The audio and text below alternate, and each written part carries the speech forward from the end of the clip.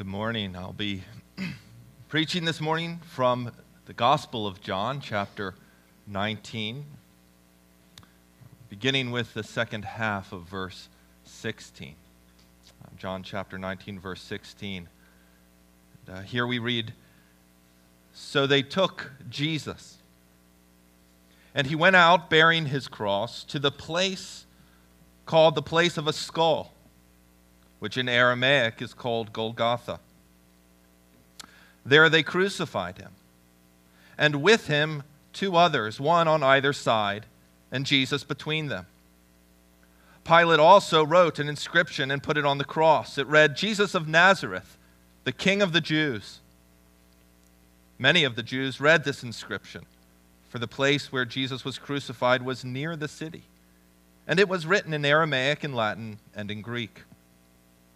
So the chief priests of the Jews said to Pilate, 'Do not write the King of the Jews, but rather, this man said, I am King of the Jews.' But Pilate answered, 'What I have written, I have written.' When the soldiers had crucified Jesus, they took his garments and divided them into 4 parts, 1 part for each soldier.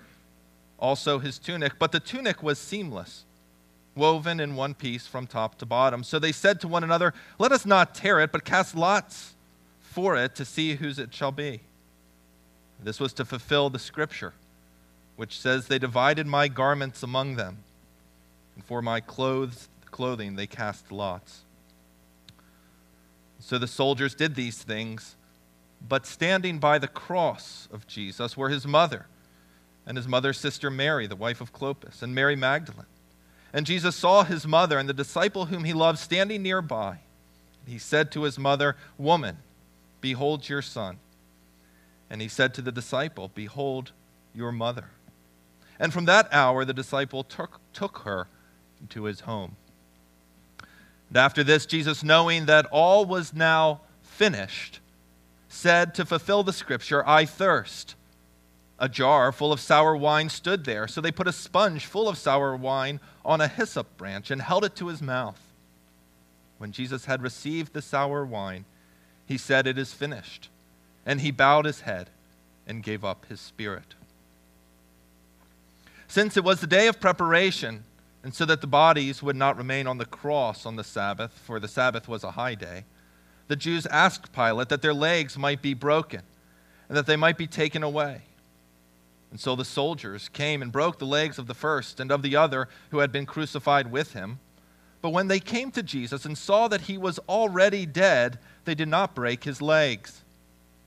But one of the soldiers pierced his side with a spear, and at once there came out blood and water. He who saw it has borne witness.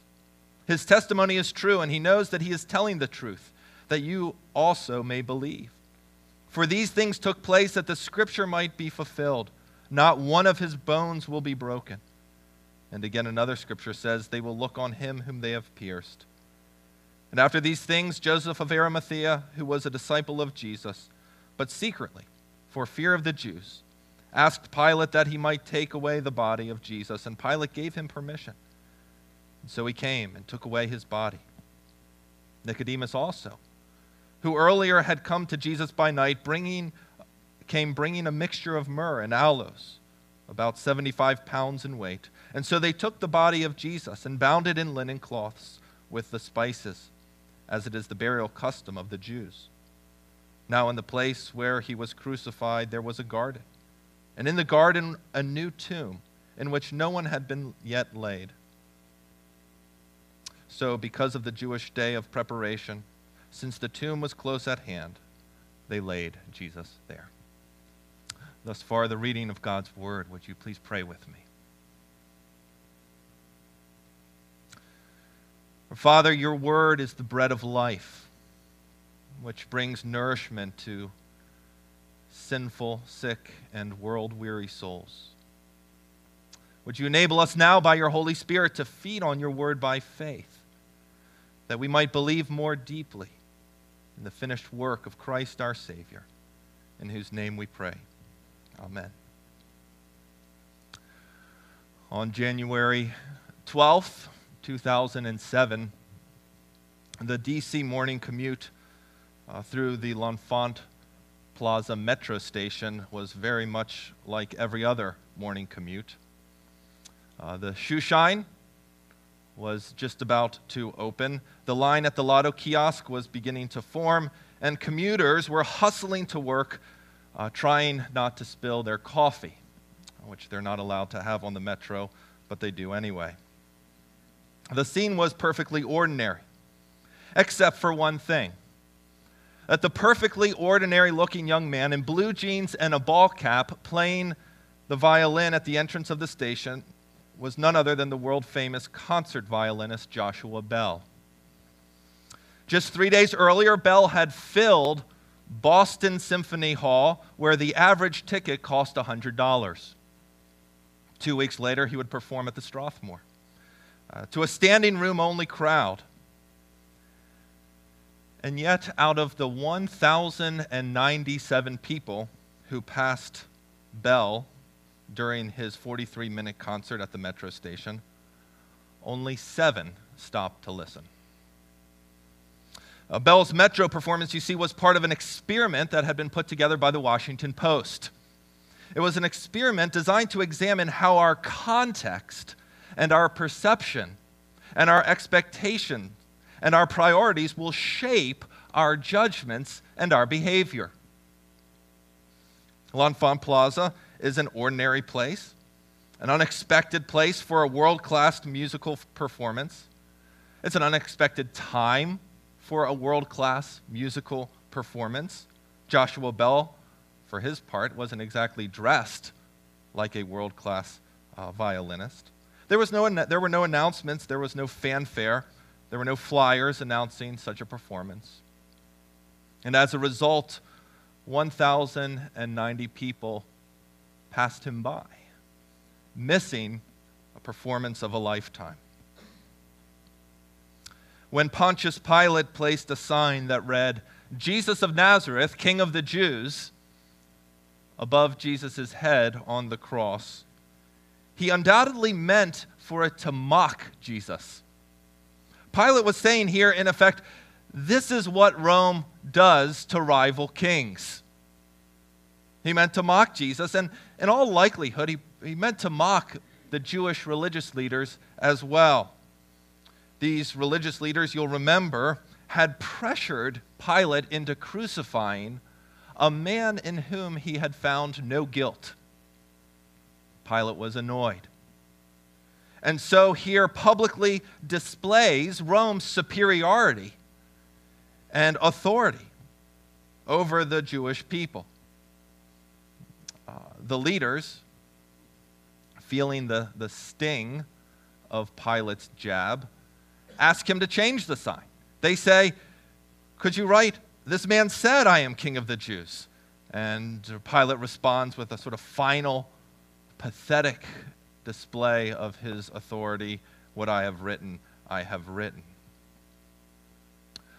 You see, for both the Jews and the Romans of Jesus' day, a cross was the last place they would ever expect to find a king. For the Romans, a king on a cross is a failed king. There's no king at all. For the Jews, a man on the cross was the ultimate incontrovertible proof that whatever else this man may be, he was not the Messiah, because a Messiah would not be found hanging and dying on a cross. But in the text before us this morning, what we see is that what Pilate meant as sarcastic mockery and what the Jewish leaders saw as a misleading lie, God meant as an announcement of the truth of the gospel. A gospel which would change the world. Just as the high priest Caiaphas, a few chapters earlier, would say more than he intended, you'll remember, when he declared that it is better for one man to die for the people than for a whole nation to perish. So too here Pilate, in his mocking, announces to the world the truth, that Jesus is, in fact, the King of the Jews. And not the Jews only, but all of God's people, Jew and Gentile. And so here we're reminded, aren't we, John gives us an important reminder that the Roman authorities and the Jewish authorities are not the ultimate authority. There is another authority at work here. The last words that Jesus speaks to Pilate before he goes to the cross are these: "You would have no authority over me at all unless it had been given to you from above." God is the one who is working. God is the one who has authority. And God is the one who is working even through the greatest tragedy the world has ever seen to accomplish a salvation that is greater than the world could ever imagine. And this authority from above is, in fact, at work here, even at the cross. Even through the wickedness and the malice of the religious leaders, God is at work, accomplishing his purpose to redeem sinners through the shed blood of the incarnate Son. What the world would have seen as incontrovertible proof that Jesus is anything but a king and a Messiah is in fact the very means by which Jesus is established as both king and savior of the world. And this is important to see, that it is not as if Jesus becomes king despite the humiliation of the cross. But John is telling us that it is precisely through the humiliation of the cross that the Son of God is enthroned as king and secures salvation for his people. And John highlights the character of Christ's kingship here for us. The character of Christ's kingship and the character of his kingdom, and he does so through a series of these paradoxes that we see throughout his account.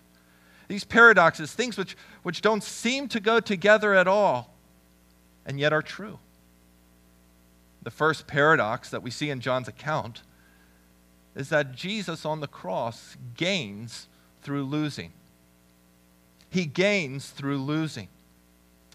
It was the Roman custom that the executioners had a right to the clothes of those whom they executed. And so John tells us here in verse 23 that Jesus' garments were divided 4 ways among the soldiers. But not being able to divide up his tunic at least easily, they cast lots for it, probably rolling dice there at the foot of the cross to determine which of the 4 soldiers would take home Jesus' tunic. Now, there would have been nothing particularly remarkable about this scene. The soldiers weren't doing anything illegal or even necessarily malicious. But as John looks on this scene, what he sees is the fulfillment of Scripture, of Psalm 22, in which we read, "They divided my garments among them, and for my clothing they cast lots." Here, David recounts something of his own experience, an experience of abandonment, of feeling forsaken by both God and man, a feeling of desperate suffering. You'll remember how the psalm opens with that gut-wrenching cry of dereliction. My God, why have you forsaken me?" David goes on, he says, "I am poured out like water. My bones are out of joint. My heart is like wax. It is melted within my breast. My strength is dried up like a potsherd. My tongue sticks to my jaws. You lay me in the dust of death, for dogs encompass me. A company of evildoers encircle me. They have pierced my hands and feet. I can count my bones. They stare and gloat over me. They divide my garments among them, and for my clothing they cast lots." It's a gruesome portrait, isn't it? It's a portrait of a man utterly forsaken and without hope, without recourse. And yet, as far as we know, David never himself experienced such suffering, at least in these particulars. This suffering that is so dramatically depicted in this psalm, David here pens as a poetic description of his suffering, and yet John sees it as, in fact, prophetic. David, as he describes his experience, prophesies of the suffering and the humiliation that the Christ would endure. And for Christ, there is nothing poetic about this suffering. He suffered it in full. He experienced this dereliction in a way David could never have even imagined.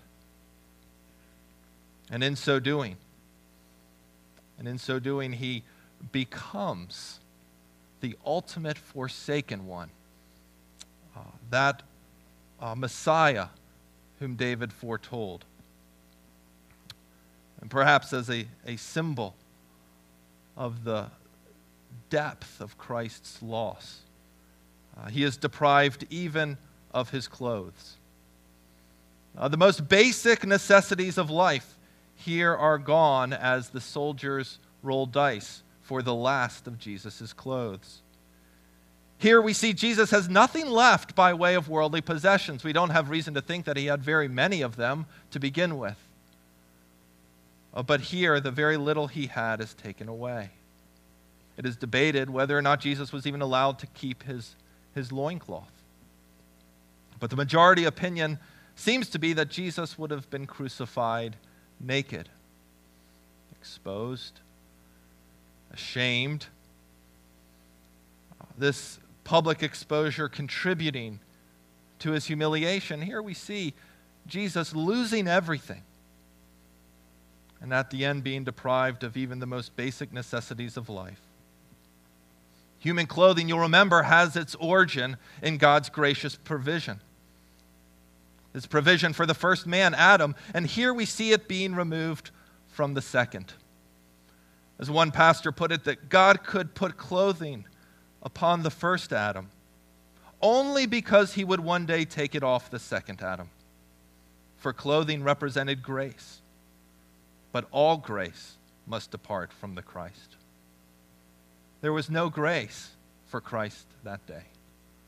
Only judgment, only wrath. And as the soldiers are rolling dice for the last of Jesus' clothing, the Son of God appears to have lost everything. But then we read verse 21, where John says, "So the soldiers did these things, but standing by the cross of Jesus were his mother and his mother's sister, Mary, the wife of Clopas, and Mary Magdalene. When Jesus saw his mother and the disciple whom he loved standing nearby, he said to his mother, 'Woman, behold your son.' And then he said to his disciple, 'Behold your mother.'" I imagine you're aware that there's been a great deal of ink spilled over what exactly is going on here. And I don't presume to solve all of those problems for you this morning. Dr. Crow said he'll solve them all for you after in the hallway, so you can ask him. But I think what we see is at least this. In Jesus' words to John and to his mother, he is forming a new family. We see here the start of a new community, a community that's being formed around the cross. And though by all appearances Jesus has lost everything, what Jesus sees in Mary and what he sees in John is the sapling that will grow up into the full tree, which will be his church, the body of believers, the family of Christ, for whom he was at that very moment shedding his blood. Mary becomes John's spiritual mother. John becomes Mary's spiritual son. He's looking at John, seeing in John the apostle whose apostolic testimony will form the foundation of the church. Do you see a new community being formed here? No longer are God's people delineated according to the law of Moses, but according to the grace and the truth that is found in Christ. By every appearance and according to any human measure of this scene, Jesus has lost everything, but looking down from the cross, Jesus sees his reward. That Jesus looks out and sees his most prized possession, his church. And what does he do? He commands them, in effect, to love one another, to care for one another. The monument of his greatest suffering, we see Jesus' selflessness. We see his concern for others. We see his love for his church. And we're reminded, aren't we, of the selfless and sacrificial love to which we are all called. Jesus here not stopping caring for his people. And Jesus hasn't stopped even this day as he continues to care for his people through his church, through the love the body of believers has for one another. And so let me ask you, dear friends, is this how you regard the church of Christ? Is this how you will regard the church of Christ when you're in ministry? Will you regard those sheep entrusted to your care as Christ's most prized possession, those for whom he died? You know, there's an account of an early church deacon, become known as Saint Lorenzo, 3rd century deacon of Rome, and the story goes something like this. That it was during Valerian's persecution of the Christians during the 3rd century that a prefect of Rome demanded the treasuries of the Roman church. He needed this treasure to support his troops for war, and he asks that Lorenzo hand over all the treasures of the church, and Lorenzo asks if he could have some time to gather them together. He's given a few days, and in fact it's a week later that the prefect arrives and demands the church's treasures. And Lorenzo brings out the decrepit, the blind, the poor, the maimed, the orphans, and the widows. And he presents them to the prefect. And he says, here are the church's treasures. And he was martyred. He was martyred for his Kurt. And yet he makes a profound theological statement, doesn't he? These are the true treasures of the church. It's not the buildings. It's not the budgets. But it's the people for whom Christ died.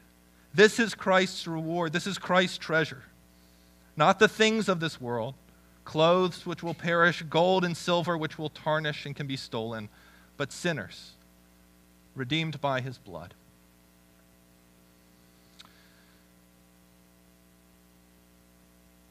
We see here Jesus losing everything by the world's estimation. And yet Jesus, we see, in fact, gains a people for himself. That's the first paradox we see in John's account. Then the second is this. We see in Jesus' crucifixion that Jesus is victorious in defeat. Jesus is victorious in defeat. On the surface, Jesus' final cry, "It is finished," and the notice that he bows his head and gives up his spirit, this sounds very much like a man who's been defeated. Right? A king who's been conquered and who cries out in relief that the pain and the suffering and the sorrow is over. And he can finally give up. But in the context, it's clear that Jesus' cry is not a cry of one who's been defeated, but it's a cry of one who has been victorious. It's a cry of triumph. It's a cry of mission accomplished. But what is it exactly that Christ has finished? Well, throughout John's gospel, Jesus has been speaking about his coming from his Father in order to complete the work that he's been given. He's been called to fulfill the will of his Father. Think, for example, of John 4, verse 34, where Jesus says that my food is to do the will of him who sent me and to accomplish his work. John 6:38, Jesus says, for I have come down from heaven not to do my own will, but the will of him who sent me. John 14:31, as I do as the Father has commanded me, so that the world may know that I love the Father. And so as Jesus on the cross takes a sip of sour wine and breathes his last and gives up his spirit, he announces that he has finished. He has accomplished all that his Father has sent him to do. Verse 28, Jesus, knowing that all is now finished, said to fulfill Scripture, I thirst. Here probably an allusion to Psalm 69, in which the psalmist says, they gave me poison for food, and for my thirst they gave me sour wine to drink. Here Jesus, receiving this sour wine, gives up his spirit But it's striking. It's striking that the words John uses here to describe Christ's final, ultimate fulfillment of Scripture is not the words he's been using elsewhere. This is to fulfill the Scripture, verse 24. But here in verse 28, John says this, in order to finish the Scripture. In order to finish the Scripture. In fact, this word finished is used 3 times in just 3 verses. For John, you see, the death of Christ, the death that Christ accomplishes there on the cross, in a very real way brings God's work to completion. All of God's promises are fulfilled. That promise which was given so long ago, made through the serpent to Adam, in which God says, I will put enmity between your seed and her seed. He shall crush your head, and you shall bruise your heel. Here it is accomplished. That bruising of the heel, which was necessary for the crushing of the serpent's head, it is here accomplished. Of course, this is an announcement in Genesis 3:15 that God would one day overthrow the serpent, that ancient serpent of old, and he would destroy all of his evil works. One day, he will deal the final death blow. But this death blow would come at a great cost to the seed of the woman. In the process of crushing the head of the serpent, the Messiah would himself suffer a mortal wound, and here we see it. Here we see it. This is God's saving work. It had been announced and reiterated time and again, countless times to Israel, in types and in shadows, throughout the law, throughout the sacrifices, throughout the prophets, that God would one day triumph over sin and over death and all that would threaten his people. And John is saying that here, in the death of Christ, all is fulfilled. All is fulfilled and all is finished. It is all accomplished. That work of obedience to his Father, that work of obedience, living as our obedient representative, and dying in our place as our sacrificial substitute. Jesus says in John 3:13 that no one has ascended into heaven except he who descended from heaven, the Son of Man. And as Moses lifted up the serpent in the wilderness, so must the Son of Man be lifted up, that whoever believes in him may have eternal life. And Jesus here is, of course, speaking of his crucifixion. That as he is lifted up, hanging on the cross, in a public spectacle of defeat, he is in fact accomplishing the greatest victory history has ever known. He's plundering the kingdom of Satan, setting the captives free. And so we're told that Jesus bowed his head and he gave up his spirit. Jesus says earlier, no one takes my life from me. I have the authority to lay it down and I have the authority to take it up. Jesus willingly gives up his spirit. And in so doing, he accomplishes all of his Father's will. This fact of redemption, a redemption accomplished, right? This fact announced by Jesus himself on the cross, that when he says it is finished, this has rightly become the source of comfort and the source of assurance for Christians in every age who doubt, who struggle, who wonder if God could in fact love them, who fear that there is more to do. Here Jesus preaches, it is finished. It is accomplished. All that is necessary for the salvation of sinners is finished. Jesus does not say, I have done my part, now you do yours. Jesus doesn't just make it possible for his people to be saved, but it is finished. He accomplishes it. It is done. This is important for us to keep in mind, of course. Because as we look around our world, it seems, by all appearances, that evil is doing quite well. It's thriving, prospering even. And it's hard for us to see that Christ has in fact defeated evil. And so we must turn again and again to the cross to be reminded that Christ is victorious, that he has triumphed, and we must live by faith.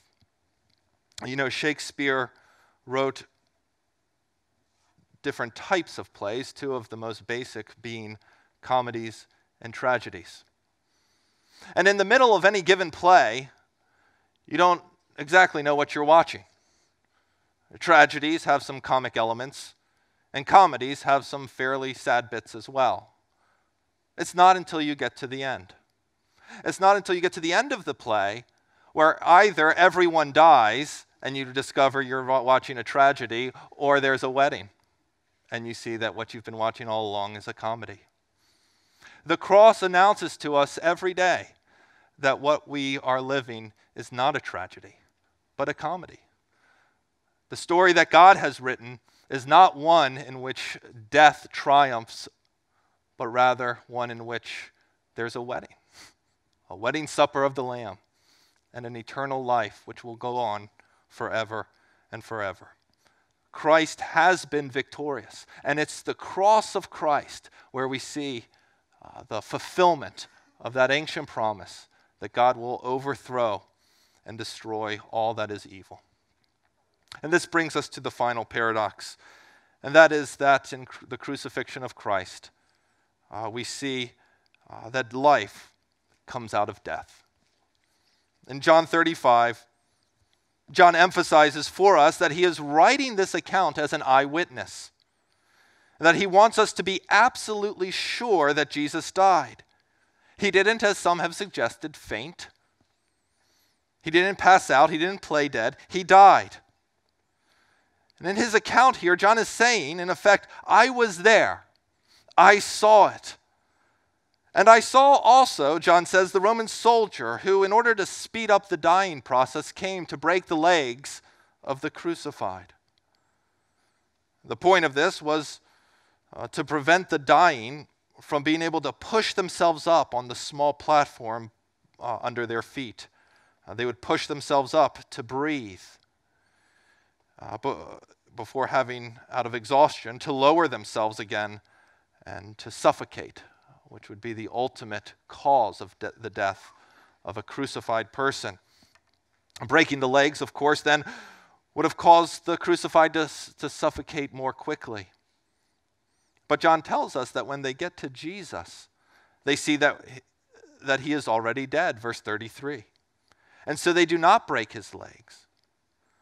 A Roman soldier knew a dead man when they saw one. And so seeing that he was already dead, they don't break his legs, but rather they thrust a spear into his side. And John tells us that at once there came out blood and water. Blood and water. What is the significance of the blood and the water here? Well, for one, it was evidence of Jesus' death. It was common in both Jewish and Greek thought to regard the human body as consisting of two basic elements, blood and water. And these two elements flow from Jesus' side, confirming the reality of his death, lest there be any doubt that Jesus suffered physically and that he died physically. Here is evidence of a physical death as these basic elements of life come pouring from out of Jesus' side. But more than that, John intends for us to see that from this very real death comes a very real life. As the author of the letter to the Hebrews tells us, without the shedding of blood, there is no forgiveness of sins. That blood which had been shed for generation upon generation, the blood of countless sacrifices, which symbolized the purification of sins, which pictured the covering of an atonement, these could not themselves accomplish these realities. The blood here that is shed accomplishes it all. The blood shed once and for all, finally by the Lord Jesus. Water accompanying the blood, the water here symbolizing the cleansing and the new life and the Holy Spirit, outpouring of water from Jesus' side, indicating that his death becomes the source of our life. These two realities, water and blood. John speaks of Jesus' death as bringing us life. The events surrounding Jesus' death were not a plan gone awry. Things do not get out of God's control. But all of this is to fulfill Scripture.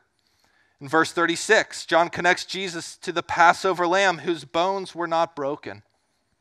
Verse 37 identifies Jesus as the Messiah foretold in Zechariah 12, whose suffering would cause his people unspeakable grief as they behold his pierced body. And yet, Zechariah speaks also of the result of the Messiah's suffering.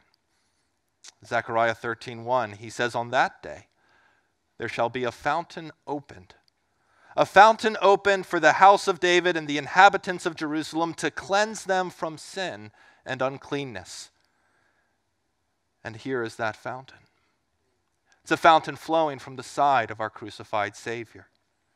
As the water flowed from the rock in the wilderness and brought Israel life there in that place of death, so too the water and the blood flowing from Jesus' side brings life to the dead. Jesus of Nazareth, the King of the Jews.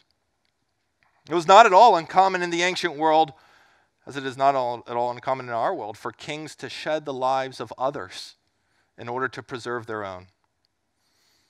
But Israel's king and our king lays down his life, sheds his own blood in order to save the lives of his enemies. Brothers and sisters, this is your Savior. And this is the source of your life. This is the source of the forgiveness of our sins and the new resurrection life that is ours in Christ. And it is this Christ who is the object of our faith. We must always remember that Christ is the object of our faith. We are saved by Christ. Christ saves sinners, not an abstraction, grace, not a covenant, as important as these things are, not even faith, as important as faith is, but Christ, in whom we believe. Christ saves sinners. A king beaten, a king mocked, and dying on a Roman cross. Pilate found such a king laughable. If he's worth taking any time at all, it's time spent best mocking him. The religious leaders of the Jews, the chief priests, found such a king an offense. Surely if God were to send a king, his Messiah, he would overthrow the Romans and he wouldn't overthrow our temple. Surely the most obvious evidence that a man is not God's Messiah, that this is not the anointed one in whom we have hoped, is that he would be dying on a cross. And here is Jesus of Nazareth, hanging on a cross. And yet the sign spoke the truth, didn't it? Spoke the truth, and it spoke it to the world. Jesus of Nazareth, the King of the Jews. This is not a king who would be recognized by this world, but this is God's king. This is God's king who would gain through losing. He would triumph in defeat, and he would bring life out of his own death. In an effort to communicate as widely and as effectively as possible, we're told that the sign above Jesus' head was written in Aramaic, Latin, and Greek. This was the language of the people, it was the language of the empire, and it was the language of commerce and international communication. Again, we see that Pilate's goals are foiled. Right? In the death of Jesus, God is declaring to the world the triumph of his king. In these languages, we see the seed of the gospel going forth to the nations. All people everywhere in the Roman Empire could read and could understand exactly what is going on here. God is enthroning the king of his people. In the death of Jesus, God declares to the world the triumph of his king. And in this sign we see the gospel going forth. Ironically, despite the goals of Pilate and the Jewish people, God's word, God's gospel will go forth to the world that in fact Jesus is King. And praise God for that. Amen. Would you pray with me? Our Father, we thank you for King Jesus. We thank you for his victory over sin, death, and the grave. We thank you for his triumph at the cross. And while the world would turn away in disgust, you, nevertheless, were turning your people toward the cross, that every knee may bow and every tongue confess that Jesus is in fact both Lord and King. Father, would you exalt Christ in our hearts, in our minds, and in our lives even this day, that we might in some small measure reflect something of the glory and honor of our great King, for we ask in his name.